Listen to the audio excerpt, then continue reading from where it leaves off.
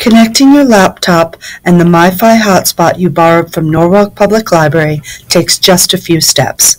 First, turn on the hotspot by pressing and holding the power button on top of the Jetpack until the blue light blinks.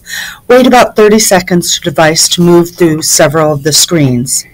Now go to your laptop and click on the Wi-Fi bars on the lower right-hand corner of the desktop and open the list of available Wi-Fi networks. From the list, choose the Verizon network and when prompted, type the password found on the screen of the MiFi.